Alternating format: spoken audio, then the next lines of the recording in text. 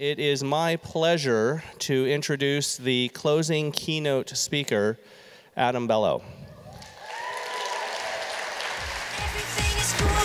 Thank you, buddy. Thank you. Yeah, all right. Wow. Hi. Thank you. Wow, you know, so no pressure, but Mike just told me, he's like, no pressure. But just to remind you, Steve Jobs was our second keynote speech giver. Thank you for that. Thank you. Good. Okay, so hi, I'm really stoked to be here. It is for many reasons. One is because this was a picture from my house last week. Yes, and you know, it's a little bit nicer here, but don't tell my wife and family that because they called me, and actually my wife texted me a little while ago, and she said to me, she's like, hi, how is it? She actually said, hi, hon, hope you had a great trip. How's the weather? We got about 6 inches of snow. Ugh. And I wrote to her and I said, conference is awesome so far, incredible speakers, blah, blah, blah, which it was. And as for the weather, snowing here too. And I used, so yeah, so there. It has been an incredibly awesome conference. I want to thank you so much for having me out here. I got to go to a lot of sessions, hopefully some of your sessions or sat near you or at a session, and learned a lot, and I really appreciate that because it's important to, you know, as much as you like to share things, it's as much to learn things, which obviously that's why you're sitting here. So you should know a little bit about who stands before you. That's me. Thank you, Bert, for as I asked, a short introduction, because, you know, sometimes people are like, you know, your life story. Well, he was born at 6:42 a.m. And so me in 30 seconds, this is me as a kid. I know, right? What happened is what I want to know all the time. I'm like, geez. So I grew up as a kid, and my one true wish, you know, I wanted to be Superman. That didn't work out, but I wanted to be a teacher. My parents were both teachers, and I just wanted to grow up and do something that mattered. So like you, I taught for the money, right?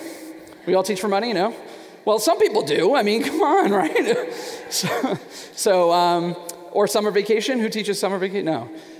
So you teach because you want to change the world, right? And I've talked about that before, so I'm not going to do that again. But it's important to know that as much as sometimes it's a hard thing to do, and oftentimes it's a hard thing to do, it's a great task. It's a great challenge to inspire our kids to be the future. So I'll skip this stuff. You know, some people are like, well, what'd you do? So I taught high school English. I was an assistant technology director. I was a technology director. Started a couple of startups, lots of stuff. Like all of you, I wore lots of hats, and the journey is still going, right? This is not a one-way conversation. I know it's hard because you're sitting in this medium. Please feel free to get on the Twitters and start talking amongst yourselves, and I will jump in and join as soon as this is done. I always like to jump back and, you know, kind of continue conversations or answer questions or whatever it is. And if you don't know Twitter, here you go. Check it out. I'm sending a tweet. Tweet. That's not how it works, Grandpa. A reply. I'm trending. Yeah. So keep calm and tweet on. As you know, the hashtag is Q15. Hopefully you know that. If you didn't, surprise, it's like the last session, but that's still the hashtag. My name on Twitter is Adam Bellow. You can @reply me and I'll talk back to you. So I apologize in advance. I will say that I'm a very proud dad. While I have cute props, I'm going to use them. So they're cute. What can I say? I don't know. When they hit 13, it might be like a different slideshow. I'll use like those stock photos of like Vince Vaughn. So there's Hunter and Reed, 6 and 4. Reed was like, Daddy, make sure you tell them I'm 4 now. I'm like, I'll let them know. It's all good. So with that out of the way, let's get started for real. I call the presentation Crossroads because I think that's kind of where we are in education right now. We're at a very critical point. And I feel like there's so much amazingness that we're doing and so much more that we have yet to do. So we stand very much at this educational crossroads. And I want to talk about the past, I want to talk a little bit about the future, and I want to, of course, bookend that with a little bit about the present, right? Something that we're going through right now. So those are our 3 time sets. And context really is everything. So I'll tell you, when we talk about the future could be a very amorphous term, right? Like right now is the future, 5 minutes from now is the future, tomorrow morning is the future, whatever. But I want to give it some context. And I give you a disclaimer as well. You know, you need to know that I have not yet been to the future. I am not, as they say, a futurist, you know, of sorts. So I'm traveling kind of at the same pace you guys are. This is when I was born. I know people are like, I have shoes older than you. So, but if you think about technology, I've seen the onset of the 5¼ inch disc, which was amazing, double-sided, come on. And go all the way now to everything being in the cloud. And I always wonder, I'm like, we live in a crazy time. I wonder what's going to happen at the end. So we have these time periods. I'm going to take everything that happened before right now and say it's the past. Okay, so I'm going to look at these buckets of time, and we'll have the past, now, 2029, and I'll explain why I chose that in a bit, and then, we can talk about the theoretical future all we want, but we're never going to make it. Sorry, guys. We'll be dead. Isn't that uplifting? So, yeah, so we'll start with the past, and we'll start with that quick trip back in time, really easy, as we all go down that road to memory lane, right? And here it is. A long time ago in a classroom far, far away, this was our technology journey, right? So we had our, right? And it kept on going, right? We kept on evolving slowly, the carts that almost killed children. This is the most unsafe piece of technology in the entire school. And yet every kid wanted to be the one to bring it down the hall. It was like a death trap. Anyway, so calculators, whiteboards, carts of computers that barely worked, carts of laptops that hopefully work most of the time, sometimes, clickers that, whatever, tablets of any sort. But to go back and give you real context, that was me. Yes, I know. Yes. Oh, thank you. Wow. Okay. Eyesight check for the first row. And I grew up with titles like this, right? This was my computer lab where we learned Oregon Trail and we did, Math Blaster. And of course, we've all died of dysentery, I would hope. Yeah. Printed out banners for birthdays. Yeah. Now, everyone always claps when I show this. I have to give you a caveat. First of all, when this came out, I was 4, and I did not make the software. I just showed you a picture.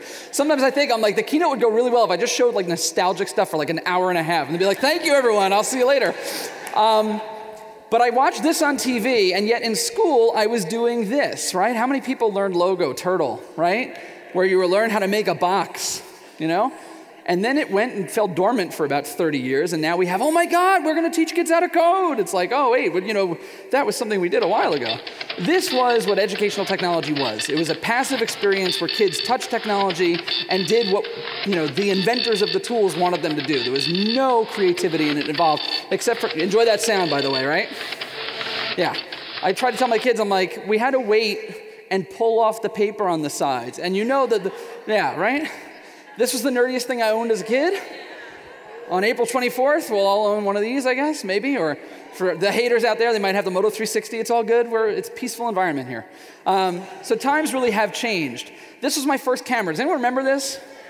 Yeah, so I remember this for a couple of reasons. One is that, you had 12 exposures.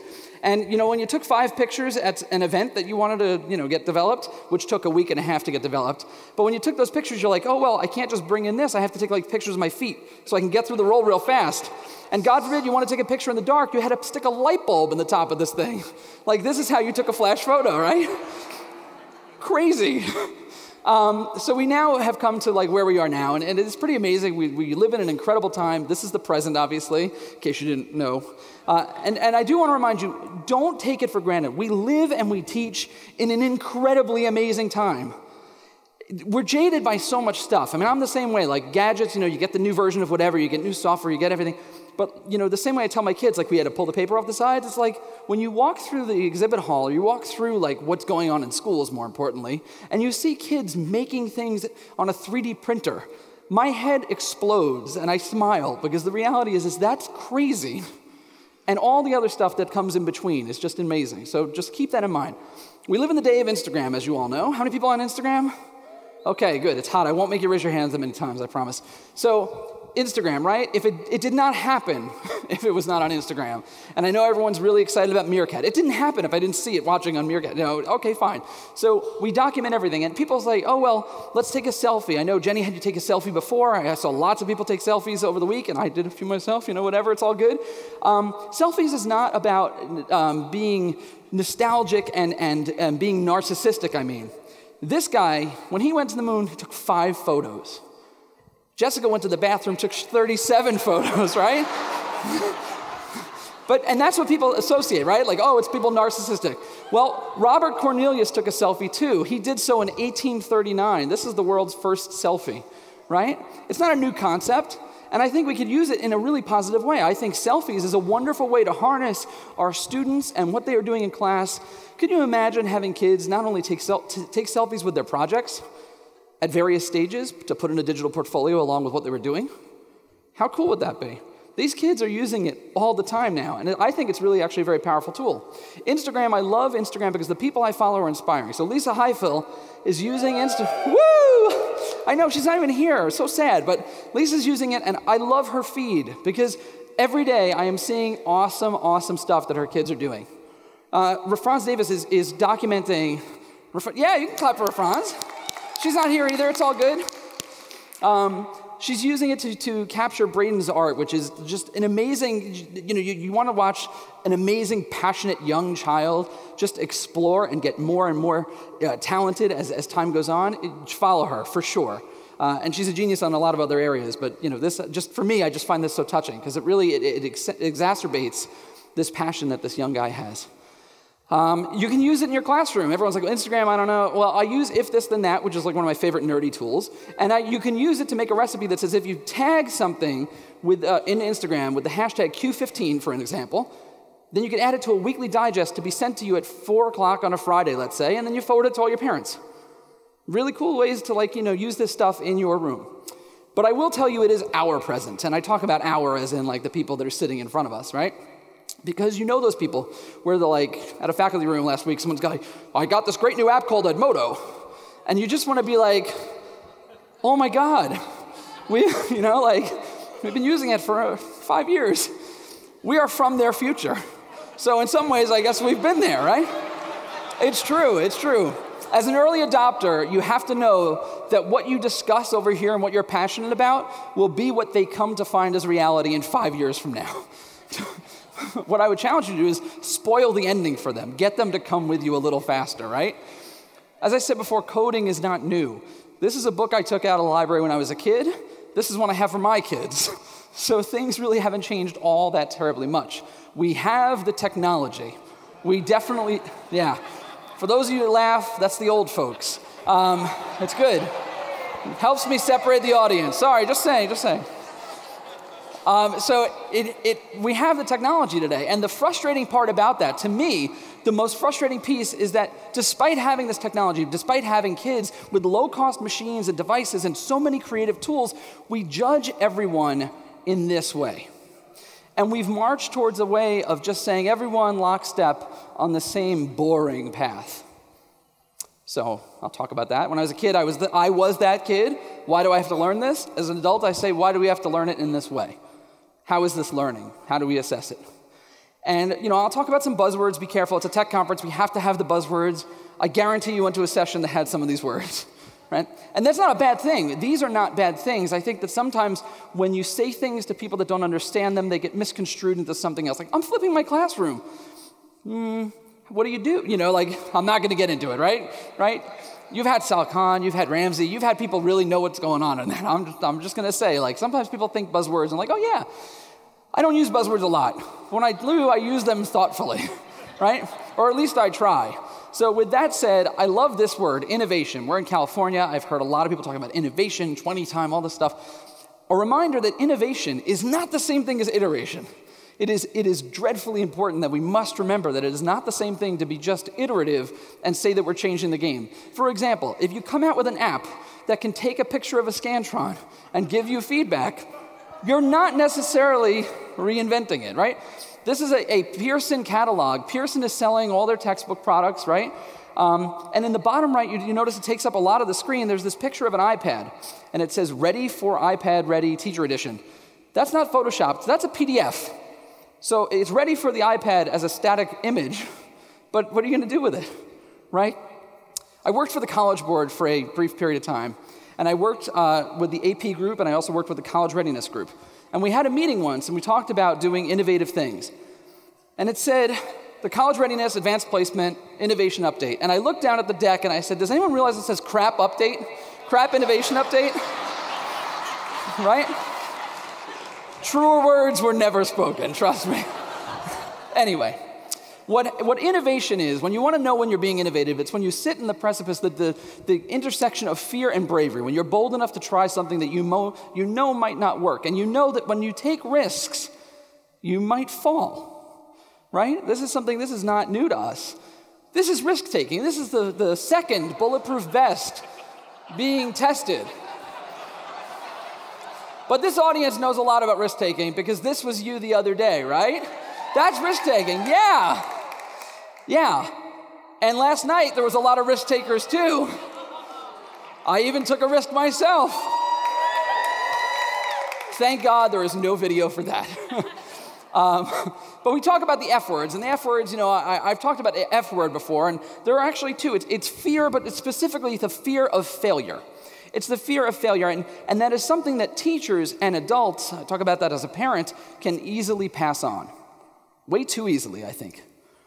Failure is not a permanent condition, and yet we sometimes pretend that, oh my God, if we fail, it's done. Like there are some things, you touch the lights, socket with a fork, that's not so good, but other things are okay. And since failure is not permanent, it's the fear of failure that is the greatest barrier to our success and to our kids' success. If you fail, own it. When Jenny asked us to dance the other day, I was like, well, I'm going to fail miserably here. And hopefully it'll be on Ellen, which is awesome. And the flip side of that is if you take risks and you accept failure on yourself and your kids, you have to forgive people if they make a mistake. So that's just the way it is. A lot of times as an adult, and I say this again as a father, I tell you, stop, let me help you, let me do it. But instead of doing that, we have to push them further, say, oh, you know what, 5 more minutes, you get to explore it, and then if you still need help, we'll look at it. Put your hands behind your back when you go around the room. Sometimes as a teacher, I was like, oh, you know what, let me help you. It's our need to want to help, but sometimes we have to help a little less. And I think that's important. This is a picture of me making my first student film. I went to film school. That turned out great, right? I'm a filmmaker here in LA, and So I went to film school, and what I credit is my teachers and specifically my parents for saying, you know what? Follow that dream, follow that passion. We're not going to stop you. And this was me, one of my favorite pictures. I'm looking at this 16 millimeter film, and they didn't have a video of this. But what's going through my head is, I think I broke this camera, I don't know what to do. It's a Bolex camera. Anyway, so I became a teacher shortly thereafter, because my film career kind of didn't go anywhere, which is totally cool. But I became a teacher, and I started working at a school called the Churchill School, which was a school for kids with language-based learning disabilities. And I was told that I had a class that was really, really low level. So give them something low, right? I didn't know that was what I was supposed to do. So I was like, okay, well, the guy I was working with, we did Don Quixote. We read Don Quixote, and as a final assessment, we made this film. And in fact, when I say we, there was a student, one guy in particular, who made this film. It's an amazing film. This was made 14 years ago. He did it on Final Cut. The child had such a hard time reading, but he had such depth of knowledge of how cinema worked and how to operate cameras and set up shots and do editing and effects. And it was this is an incredible, incredible, incredible project. It was truly breathtaking. We screened it for the school. There was no YouTube at the time, which is crazy to think there was no YouTube. But anyway, this was the film that we made.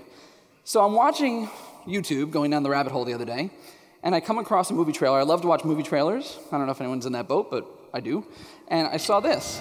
And I'm not going to show you the whole thing. Seems very intense, right? So this is a movie coming out called Retina. And that's my student. And that, yeah. No, but so let me bring it back. So there's no clap for him. Yes, that's great. But here's what I want to say.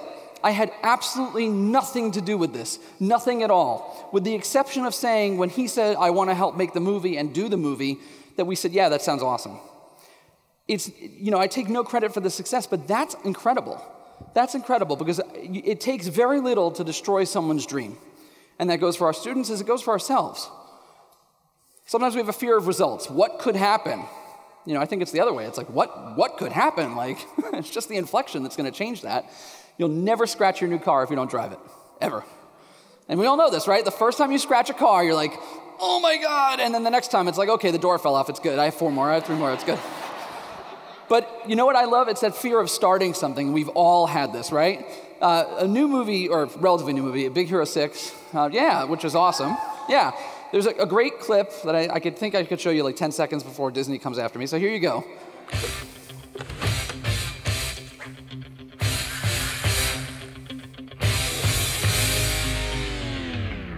right? Have we all been there? Sometimes it happens here. Trust me, I know. Sometimes it happens when you buy those nice moleskin journals, and you're like, I don't know what I would have to contribute to this journal. It's so beautiful. And you open it up, you're like, well, we'll just leave that on the shelf, right? Happens here. Happens here for me. I don't know about you, but this is like major pain sometimes. Give yourself a permission slip. Tell yourself it's okay to take a risk, because what's the worst that can happen? Seriously. It allows you to live a life that is in beta. It allows you to live a life where you say, I'm going to be as good as I can be today, and I promise to be better tomorrow.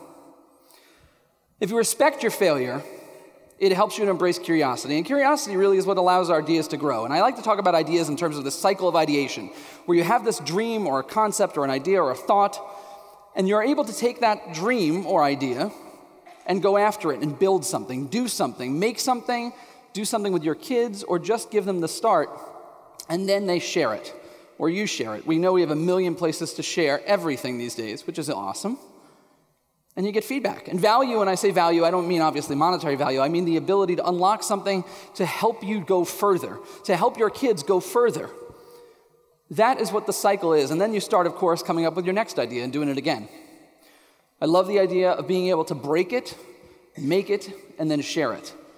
And sometimes people say, well, you can debate the order all you want.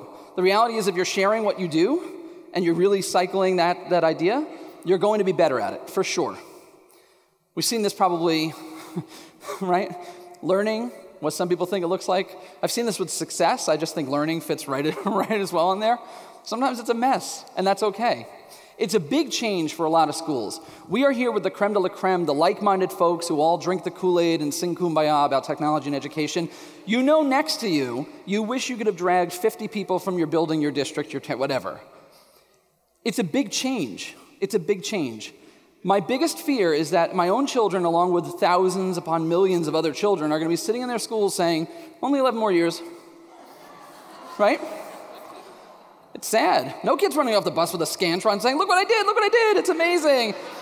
We don't hang them up at back to school night, we hang up work. We respect our kids for their work, because value is not an A+. Value is not a Scantron bubbled in. Value is kids learning by doing, by making, by then learning something else. This is the student showcase from this afternoon. I hope that you all got to see what was going on, because honestly, I have never been so impressed by the student projects at a conference, and this is 100% true. Yeah, you can clap for everyone there. What I love about this is twofold, and I'll give you credit because I think it's your conference where all the awesome kids are hanging out. Sometimes you see one or two good projects. I saw every single project there. I was impressed by every single one of them. And they were doing things from playing with Spheros and playing with robotics and playing with Legos. And this girl, I don't know if she's here, but was drawing the most amazing picture. And I actually said to her, I'm like, you have a template? You have anything on? And she was doing it on like a bamboo tablet. Amazing. You don't tell these kids no. You tell them go. The idea, being able to give a kid the idea and say, look, if you have wonder and curiosity about something, go. Because that's going to turn into interest, and that's going to turn into passion. And then you'll get that grit and that growth. As I said, this is a book I used to read from the library and type in commands and make my own games on my Commodore, right? I didn't learn because these two guys, wealthy as they are, told me it was a great idea. There wasn't some fancy video on YouTube that everyone watched saying, like, everyone should code. No, I learned to code because it gave me the keys to unlock something I was passionately interested about. We need to give our kids these opportunities. You give yourself a goal because it unlocks a piece of what you want to know. It's not about giving a kid a carrot and a stick and saying, oh, hey, everyone has to do this because it's exciting or you'll get a 0. You say, you know what? What do you love to do? And then you could wrap everything around that. Scratch Junior. I love the fact that my kids are playing on Scratch Junior. This is my son Reed, who's now 4. Remember, 4. We shall sing happy birthday later. But anyway, See, we were playing with Pixel Press, where you can make your own video games. I dreamed of this as a child. I used to draw my own Mario games out on my dining room table. It was ridiculous. Now you could do that, take a picture of it with the iPad, and then play the level. And this teaches you not just about game design, this teaches you about all sorts of amazing things, like, physics. If he's jumping at this rate for that long, he'll jump into the fire because I didn't have enough of a landing. It's very cool. And then you share those games and you edit them. I'd like to say it's not an hour of code, it's hours of code. It's hours of everything. The goal is not to get kids to do something for a minute, you know? It's not like a sample. You want to get them hooked on something exciting. This is a great quote. I don't do a lot of text on the slide, but I really like this quote and I don't want to mess it up. So I'm going to say it's from The Little Prince. And it's, if you want to build a ship, you don't drum up people to collect wood. You don't assign them tasks and work, but rather teach them to long for the endless immensity of the sea. That's what I want for my kids. That's what I want for our kids. And this goes for learning anything. And I'm about to show you the best movie you will see all year. Here it is. It's called The Reader. Evening. Evening. May I ring that up for you? Yes, please. Have a good evening.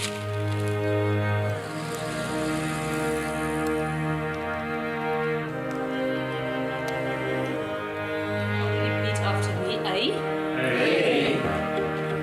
B. And C. C. A, B, C, D, E, F, G. No, not good. Not good. Just the sounds that words make. Cat, dog, calamari. Trash on the beach. Good. Farm fresh.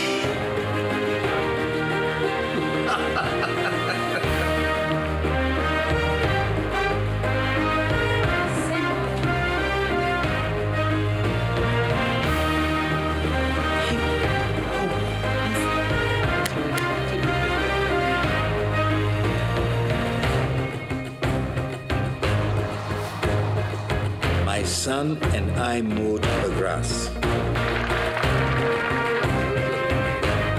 That's a gold star. Unbelievable.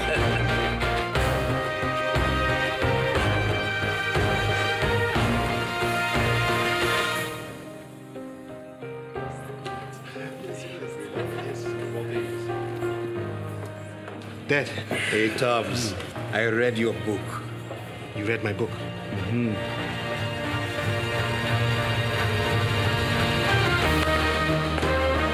Barman, give that man a belt.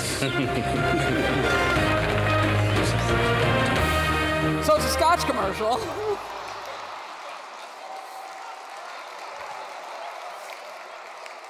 All right, so who's going to admit that they're crying right now, right? So I say that I've shown this a bunch now. I found it last year, and it's honestly like I always look at the videos. And I'm like, I want to show new videos. That is the best. I think I'm going to show that video until I'm like 100 years old. I mean, that is like the best video for so many reasons. And it hits here because it hits us as a learner. It hits us as a teacher. And it hits us as someone who understands how important it is to give those kids the drive to learn something for their own good, as opposed to because we tell them. It's not about finding the question's answer that we all know in the back of the book or highlighted. It's about giving them the quest to come up with better questions that they can go after with passion and vigor.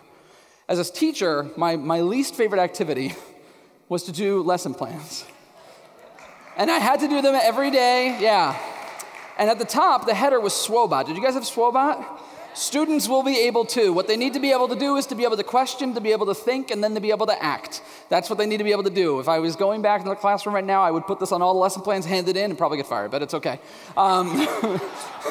It's all good. We have to change the way we talk about school. You know, a buzzword for the last 3 years has been college and career ready, preparing kids for what is next. So here's college, here's career, and here's they're ready.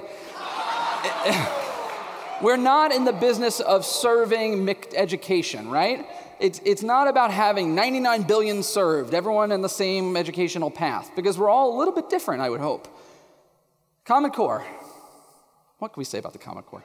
So Common Core is probably, you know, it's a dichotomous thing as well, because it's probably one of the best ideas and the worst implementations of an idea I've ever seen in my life.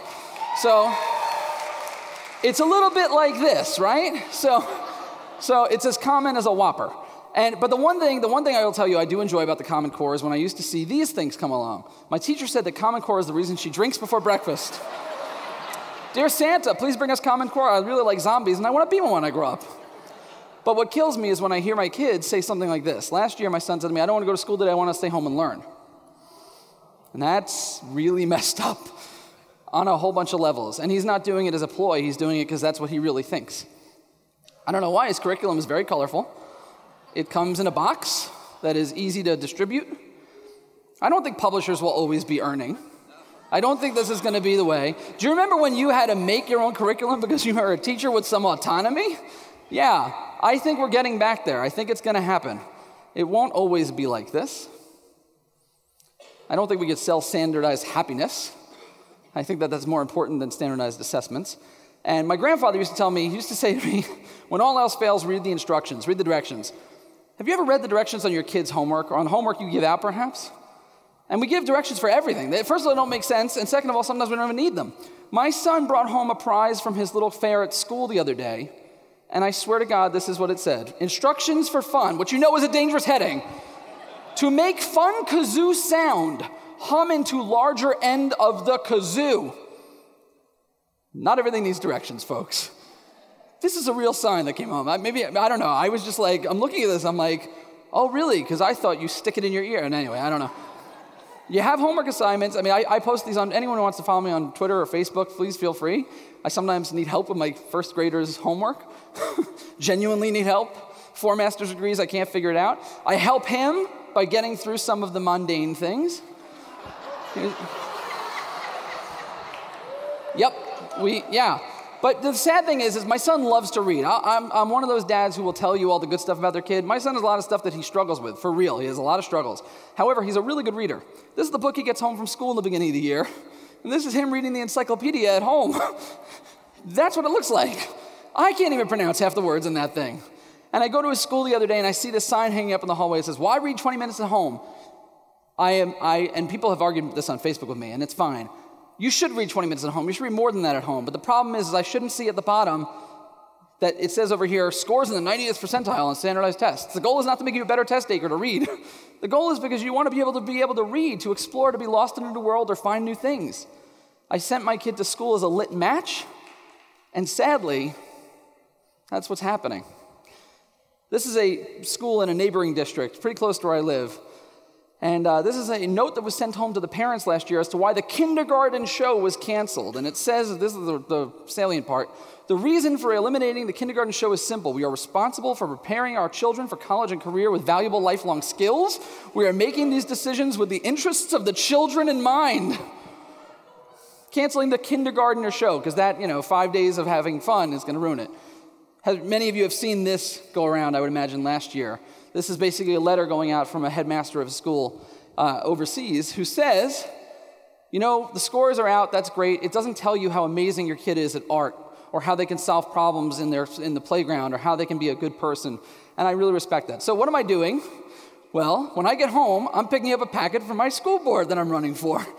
Because Thank you. You can't vote, it's fine. I just got tired of sitting on my hands, crossing my fingers and hoping for the best. Oh, yeah, thank you. Oh, thank you, okay. We'll get the Twitter campaign going, it'll be fun. So I just feel bad for them, it's gonna be fun all around. What I wanna see in schools again is freedom. What I wanna see as a teacher is something that some of my best friends, in fact, probably 95% of my best friends, are all teachers. And I hear, this, I used to be able to, but now I can't. No, you need to have the autonomy. The best work shouldn't go on behind the closed door. The best work should go on out in the open. These are just movements. These are movements. And like all movements,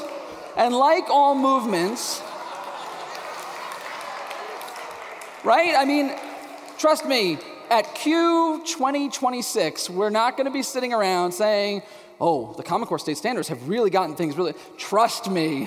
What saddens me, though, is not this. People are like, oh, it's such a waste of money. No, obviously it's a waste of billions of dollars. That's not a problem, though. Well, the problem is it's a waste of kids. We're losing kids, and more importantly, or equally as important, we're losing teachers in droves. There are teachers, if they haven't left, I know some of my best friends, they've just checked out. The car is in cruise control. We got the tenure going. We're just going to make it through. Only 11 more years. And that's sad. No classes this week. State assessments will resume your child's real education in 2 weeks. And yes, I know this is a sign generator, but the fact that you all laughed because it could be true is scary. The road to edu-problems are all paved with good intentions. We know that technology in school could be a game changer, right? Game changer, right? No? Solutions get cooked up in boardrooms that look like this. I've worked in them. Then project engineers come together to solve the world's problems in their common rooms at dorms. Our kids need more than just good intentions. We need more than good intentions. They need us to be able to go and be autonomous and do the amazing things that we are doing and share it with other folks as well. And educational technology has to be more than digital replication. A lot of what I've seen is digital replication. The stuff that you guys are doing is so much deeper. You know that we shouldn't be using technology for technology's sake, and the reason being is simple. I remember when this was awesome. Now, not so much. The reason it's not awesome is because this is my oldest son, who literally could have been in a cocoon of LEDs and, touch screens and everything, and you know this. If you have young kids, you know that they're just, digital natives, whatever you want to call them, they get it. And it's not impressive, and they expect it. He knew how to use the iPhone better than my wife. That's not a lie. Now she's pretty good, but, at the time, he was winning. This is an interactive whiteboard. It costs $4.99 at Staples. Seriously. But we've done a really good job at taking poor quality education and democratizing it, and then providing metrics to teachers that are already too busy to even understand what these poor quality metrics do. Here's some data. Does anyone sit back and look at this stuff at the end of the day and be like, I see a lot of progress going on right here, that's great. Now, I love big data. I think it's great, Big data is fine. Yeah, big data is fine, but when you have things like time on site and you think that that's important, that's digital seat time. Has anyone ever clicked on a browser and gone to the bathroom, made a snack, come back? You don't think your kid is literally watching, the static scroll of the whatever they're doing for an hour and 45 minutes, do you? Tab the browser? I don't know. Anyway, success is really easy to measure. And you guys are seeing that success and being able to measure it much more accurately and much more cheaply than these tools.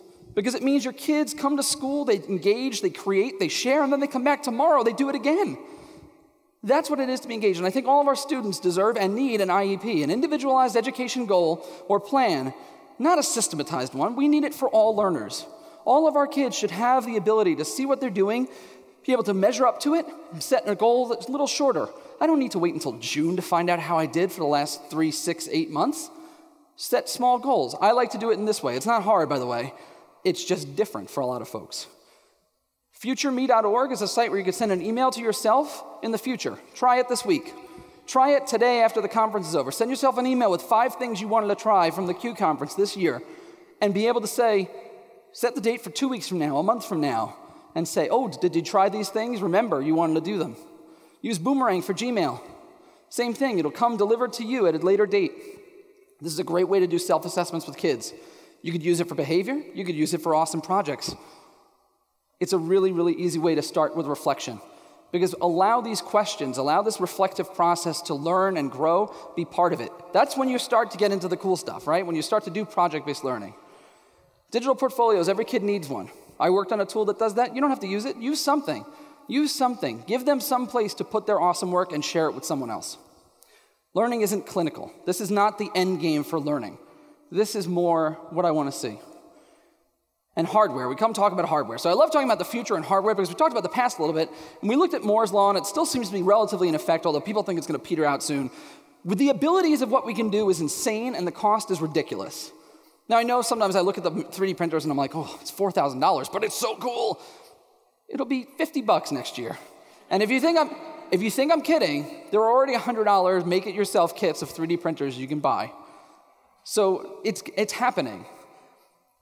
If we have all this technology, we need to have better infrastructure. It is a sin, an absolute sin, that I can go and get Wi-Fi in Starbucks, but I go into classrooms all over the country, and I can't get online. Thankfully, we are doing a lot of this good work to stop that. I'm sure you've been following along. There's lots of good initiatives that are going on right now. I like to also point out, Wi-Fi on planes, I still think is amazing. I'm sorry, it's just awesome. Wi-Fi on buses. There's a school right here in California that I read about last week. Are you guys here? Or you're just California, yes, place? Yeah. So the school is giving Wi-Fi in buses. This is not like novel. We used to do it like when we had kids go home, we used to send hotspots down with them. But installing Wi-Fi in bus points because they have an hour-and-a-half ride, amazing. If Google could put Loon up in the sky and give access floating in hot air balloons, if you haven't seen this project, you should check this out online, Project Loon, where there's access to get all over the world, then we should damn well be able to get it in our class. That's the real digital divide. It's not does every kid have an iPad, it's the fact that does every kid have access to the essential skills, the essential things that they need. The digital divide is about educational justice. It's about justice, and it's the fact that all children in all schools, no matter what their socioeconomic status, no matter what they are or what they look like, they all have access to the technology. And we're working on it. I mean, obviously, the government actually is moving forward as quick as they can, although it's like, it's like treading through quicksand. But they're getting very far. They're getting further. It's happening. That's when we're getting to, of course, everyone's been doing BYOT, BYOD for a while now, right? But with that comes the idea that you date the device and you marry the ability. This is not something we're going to marry. What you buy today will not be your device you take to the grave, hopefully. Just saying, I don't mean to be a downer. I just want, it's like a good wish.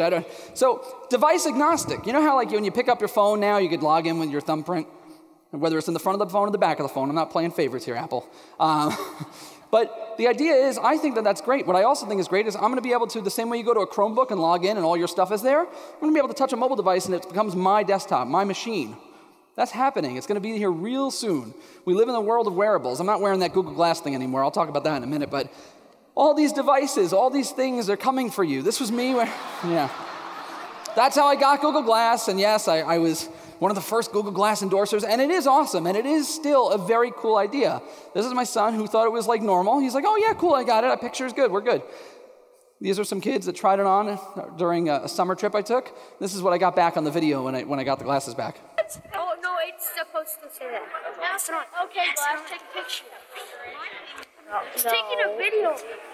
You serious? It's taking a video. Are you freaking serious? Yeah. Off it on. But they didn't care. So Google Glass, maybe it's died. It's okay. Don't worry, they're coming for the rest of you. It's fine. They're getting your wrist in a few weeks. They're getting the rest of you. It's fine. You can't, people say, do you regret it? I don't regret it because the reality is it's the price you pay for being an early adopter. It's the price you pay for the ideas that you cannot teach the technology of the modern or the next day with the tools from the last century. And we have to remember that in school. I love the idea of augmented reality, not the gimmicky aspect of it where it's like, oh, the crayons came to life. That's cool, fine. I like the idea where this is an object, it's called the meta glasses, that allow you to literally hold your hands out and make an object with your fingers and then get the file and print it out in 3D printer. That's pretty awesome. I love the fact that the Smithsonian Museum is now having augmented exhibits where you can look at your phone and it'll show you why the neck of the dinosaur or the bird or whatever looks that way. It's going to give us more immersive experiences. Now, I know not every school is getting one of these, and I don't think that they need to. But I love the idea that this is the immersive experience as opposed to, writing a paper or looking online at an encyclopedia article. Maker spaces. Here's a school in California. Is this anyone's school here? This is the Black Pine Circle School? No? Okay. Well, showing off your school, guys, whatever. Could have been anyone's school, fine. I love this for so many reasons. Gary Steger would like to know that that's him and Sylvia Martinez, that's their Invent to Learn book, which is awesome. By the way, if you haven't gotten into the maker movement yet, get that book. It's like the Bible of getting started in the maker movement. I don't make any money from them, and I'll probably get crap on this for mentioning it. Gary likes to get it. Anyway, so, but I love the idea. I love making. I love the idea that you can give power to these children to do things. It's like what you used to do in school. I'm going off on a tangent now, and I know that's bad because we have 150 slides to go, but it's fine. I'm going to tell you a quick story. So here's the deal. When I went to go run for the school board, I met with one of the kindergarten teachers, and I said, oh, my son was in kindergarten last year. Who'd you have? I had the woman down the hall. And she said, well, what was the one thing that you didn't like about kindergarten? I said, well, if I have to limit it to one thing, I'll tell you it's the fact that my son never, ever, ever came home dirty. Ever. There was never anything under his fingernails. No marker, no paint, no clay, nothing. Because the classroom was about bubbling in. It wasn't about popping bubbles, And that's what my thoughts were. Anyway, so 3D printing is getting even more exciting, I think. This is, you can print out Legos, which, to be honest with you, as a parent who buys ridiculous amounts of Legos, it's awesome. This is even more awesome. And this is not uncommon. Everyone's heard the stories, right, about kids that are being given prosthetic arms, veterans that are getting prosthetic arms, as clubs working in school. And many of you probably saw Robert Downey Jr. last week. Everyone see this video? How many people have not seen this? Raise your hand. All right, not enough for you to watch the whole thing. So Robert Downey Jr. goes as Iron Man and gives this kid who is missing one of his arms an Iron Man-like arm that was printed for him through this collective project.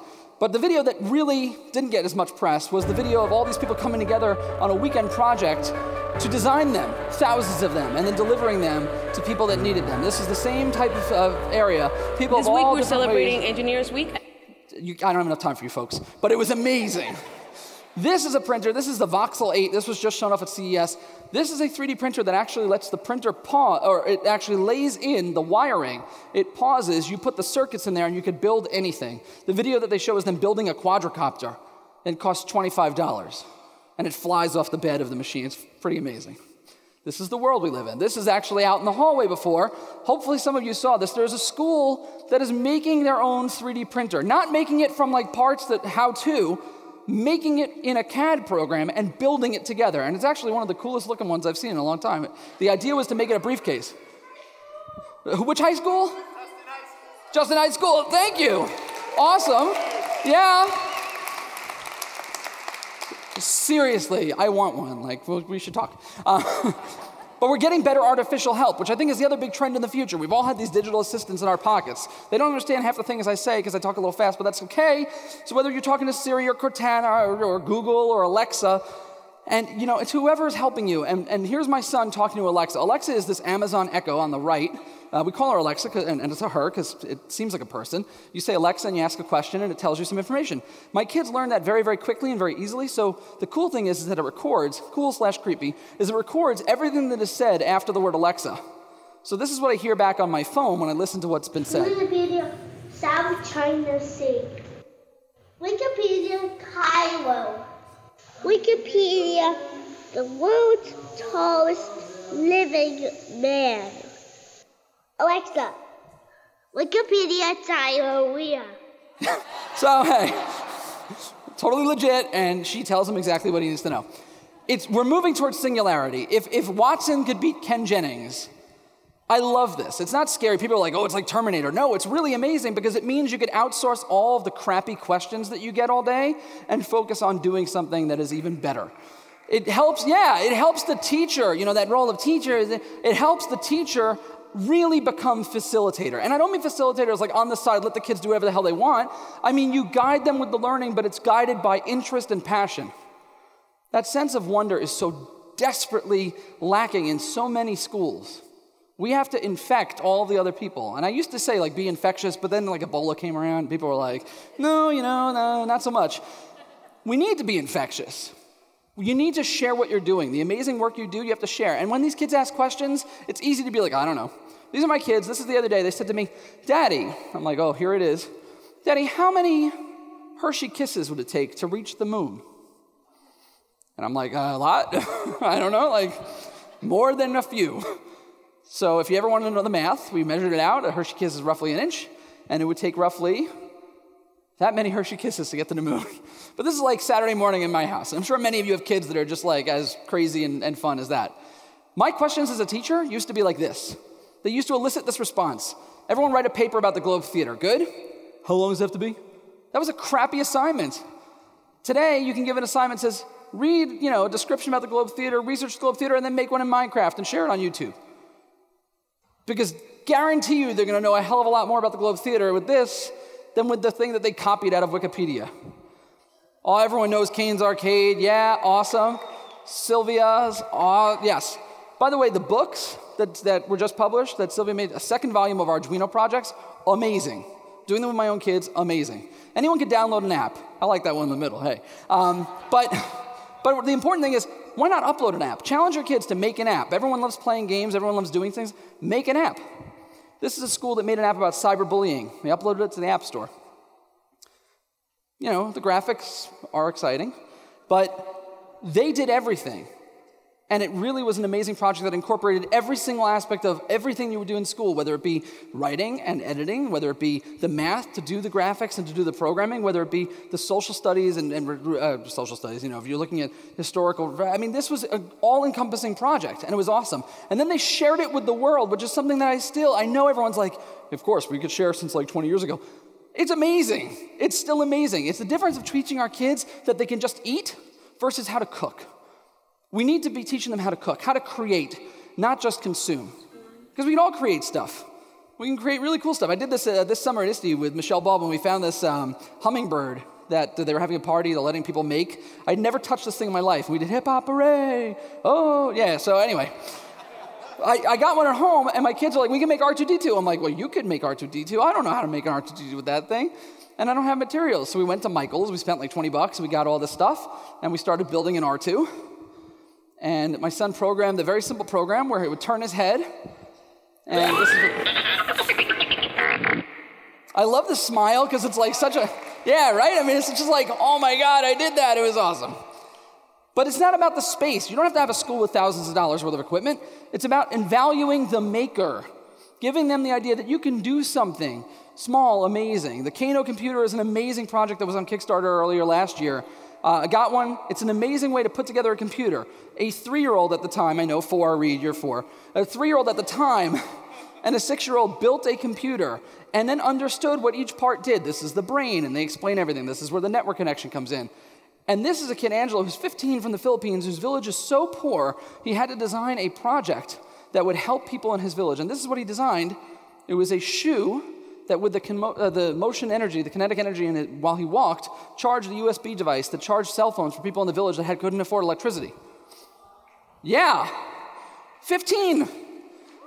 It's amazing when kids are so much smarter than us, right? Like, the vendor floor is amazing. I can say this because the conference is over and hopefully the vendors are all packed up and gone. The vendor hall is amazing, but the vendor hall is not educational technology. The vendor hall is Home Depot. You are what make the things with the stuff. And I think that that's really important. This was at ISTE this past year. This is the saddest thing I've ever seen. I don't know if anyone saw that. I just find that to be very disrespectful. Just throwing it out there. Anyway, we are finally starting to shift the focus away from the device. Oh, this is a book of, like whatever. It's not about this anymore. It's not about the stuff. It's about what we can do with our kids and the stuff. What do we empower them to do, create? Our tools are very malleable today. They're very malleable, and you as the craftspeople, the chefs, the artisans are going to make the things that matter the most. As you lead the way and teach the people in your districts to know that technology is not about pouring icing on top of a cake. It's about kneading it into the dough and woven it into the fabric of what you do in your classes. And it's not always smooth sailing, folks. Right? I'm the first to admit there are some pain points in education. Oh, sorry. There are some pain points in education. Some of them happen in rooms that look just like this. Maybe you've seen the poster, when I die, I hope it's during a staff meeting, because then the transition to death would be oh so subtle. Yeah, right? This was Chicago Public Schools last February. This is a training they had. Listen to how respectfully they were treated. And we are also going to use apposition. What else are we going to use? Apposition. So repeat after me. We will use Yes. Professional development should treat you like a professional. There's a thought. Just saying. So, and I'm at it's funny because I'm here where at every keynote we've been to and every session I've been to, there's been mention of Q Rockstar camps, there's been mention of Q meetings all across the entire state. That is amazing. That is incredible. And for me, coming from a state where it's like a once-a-year conference with maybe some ancillary things thrown in, you have such a powerful network here to do amazing work. We know that PD is not the magician coming in, spinning some plates, and then leaving. The thing that they never leave behind, they leave all the wires and the manuals. The thing they don't leave behind, the gadgets are there, but there's one thing that's missing. And the thing that misses from all of this professional development, the desperate ingredient that we all need, all of us, is what? It's time. It's time. You can't keep on loading things in the car because you'll never be able to fit the driver in there. And we all need to know that trying things is amazing, but we have to give ourselves the ability to try one thing at a time, evaluate and move on. You can't try 50 things and then say, well, it's all broken, I'm done. One of them broke, but you don't know which one. A lot of people feel like they're drowning. And again, I preach to the choir here where all of you are like, I love drinking from the hose. And with that, right? That sounds vaguely dirty. Anyway, so sorry.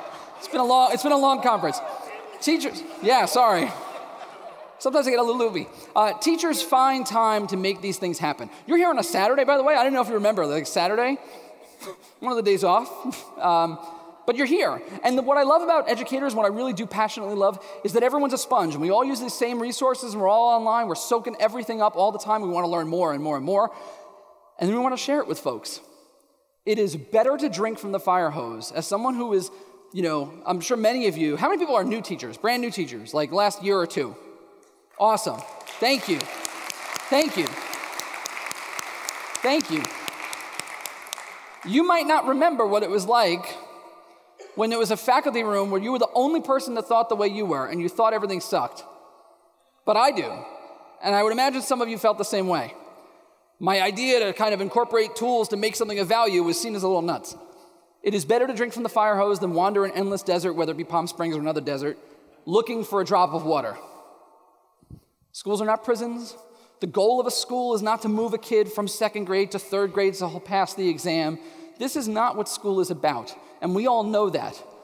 It's sometimes hard to convince kids that that's not what it's about. Our classrooms are gateways to true possibility. They are places where amazing things can happen. As Californians, you probably know A113, right? Some of you do, some of you don't. Yeah, you've probably seen this a million times and didn't even know it. A113 is used in Toy Story.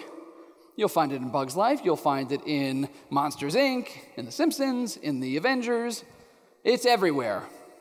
And what it stands for is a classroom, an actual classroom in Cal Arts, where so many of the directors, John Lasseter, all these amazing folks, went to school. It is an homage to the place that they fine-tuned and honed their craft and worked with their people that they came of age with and found and fell in love with the thing that they do.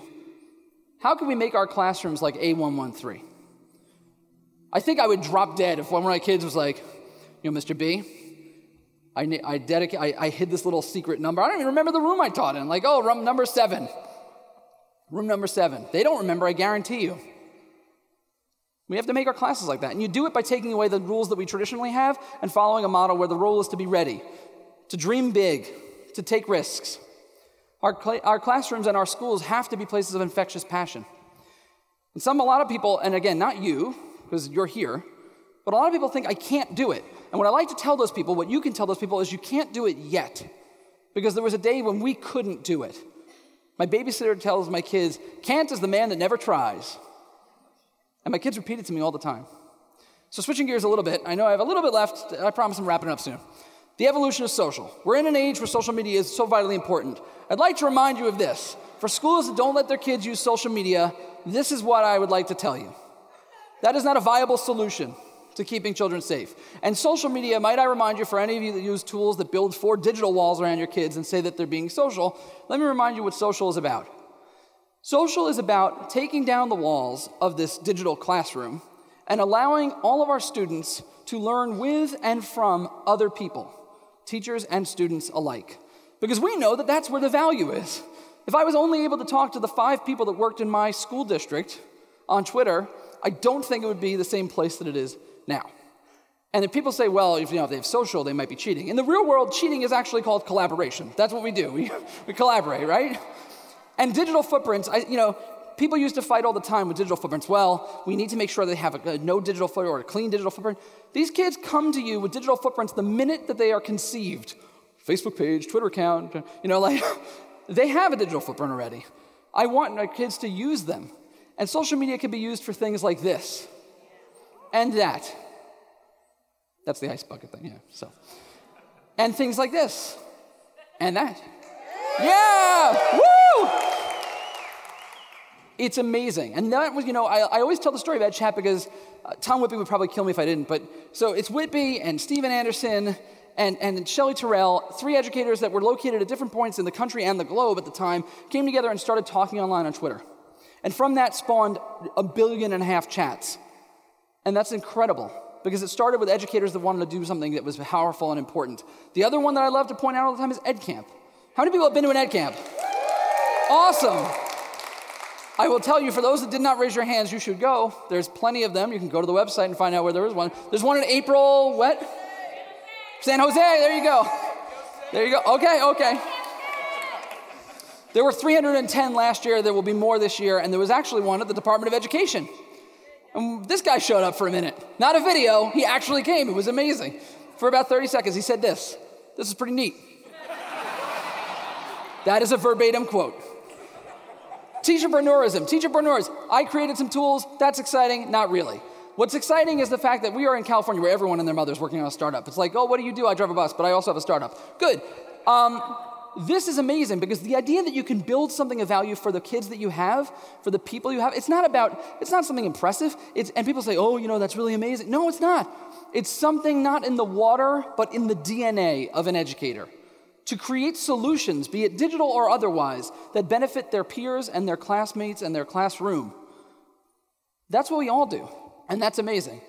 Rockstar teacher, Carippo. Yeah.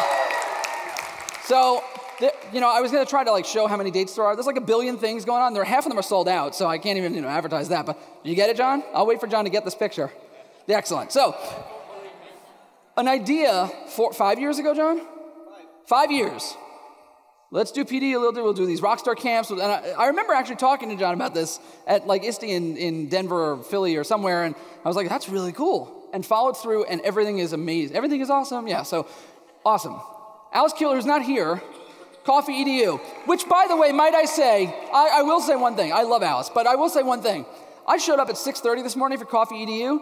It was like me and Kathy Schrock. We were walking around. We're like, guess we'll get coffee. What's up, Mike? We kind of been crouched on it. Anyway, so Coffee EDU, amazing. Infinite Thinking Machine. Rams is not here because he's having babies soon, which is amazing. But Chris, you're here, right? Somewhere?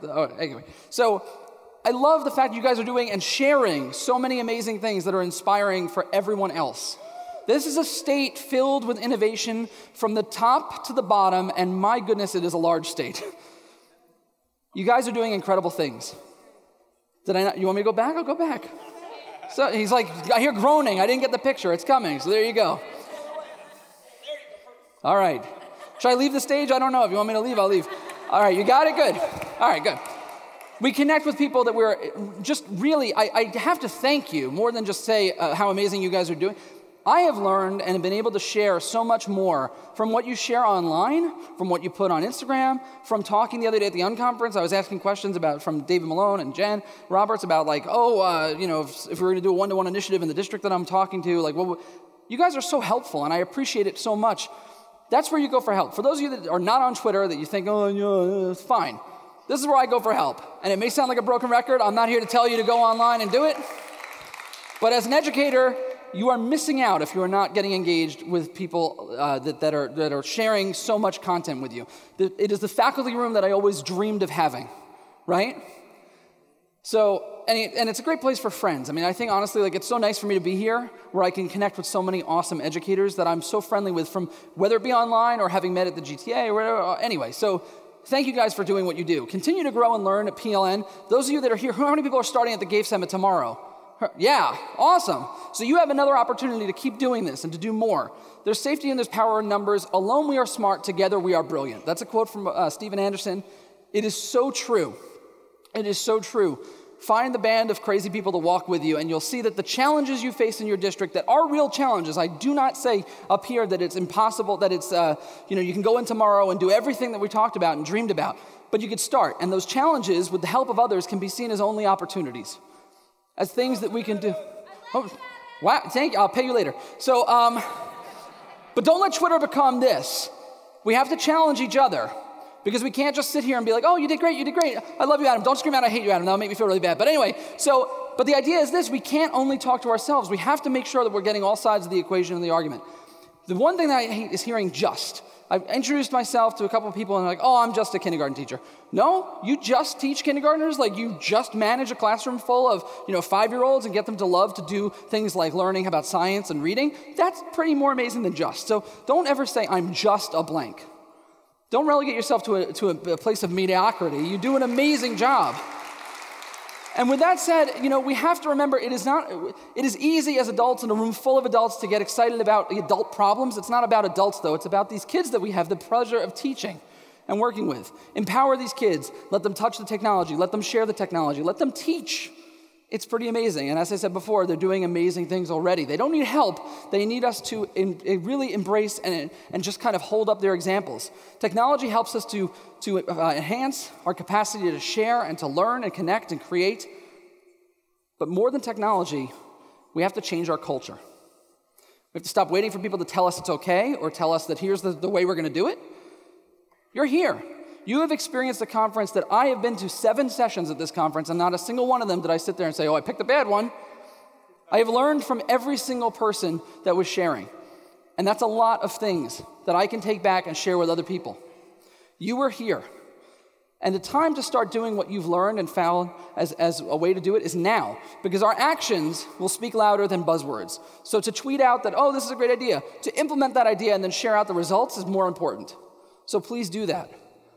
It is not about technology. In the end, it is about the one thing that makes a difference. It is about you as educators. It's about us, a community of ed tech leaders that want to go forth and shine examples of the light of our kids. And know that, I will tell you this, we hold the brush that paints the future.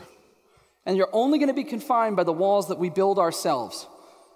So looking to that future, I chose the year 2029 because that's the year that my youngest son will graduate high school. It's a generational future. If you have a kid that's going to preschool next year, that's when they will age out.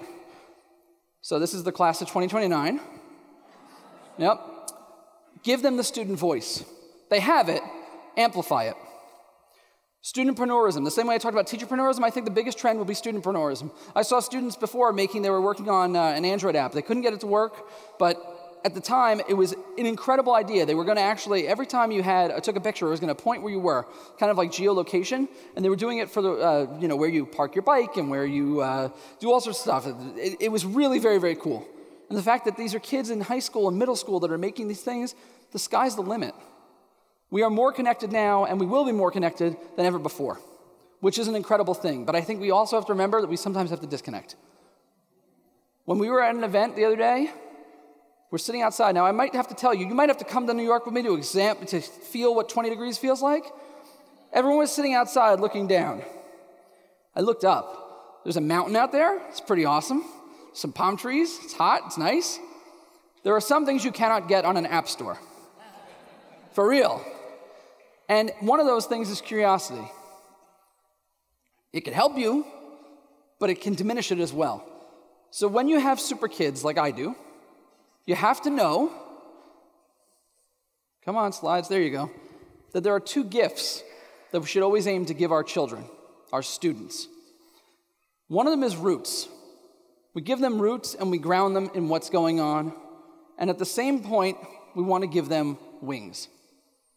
We want to give them the ability to stay grounded as a person, but contribute and know that whatever they dream of being, they can do. So we stand at a crossroads right now, and my advice for the lifelong learner, I promise it's the end soon, is that we have to create and share. Share everything you do. Even if you think it sucks, it's going to help someone get better at something else, and especially it'll help you because you'll get feedback from other people as well. Live a life in beta where you promise that you're going to be as good as you can be today, but you'll be better tomorrow. Take away all of these self-put-in bars of limitation. Take it away, because the sky is the limit for you. And know that you'll make mistakes. Because if you do, it means that you were trying something new, that it was possible to do something better. Individualize and don't standardize, whether it comes to yourself, when it comes to your kids. And don't allow this technology that we have, which is incredibly amazing, to eclipse humanity. Don't say that I am just a blank, because you're so much more. And if you don't believe it, it's not true. So we've talked about the past and the present and the future. And here's the real beauty of that. The vehicle that drives us from the past to the future is called the present, and it's our car.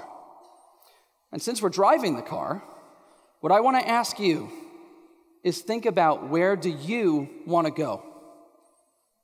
Thank you guys very, very much. Thank you.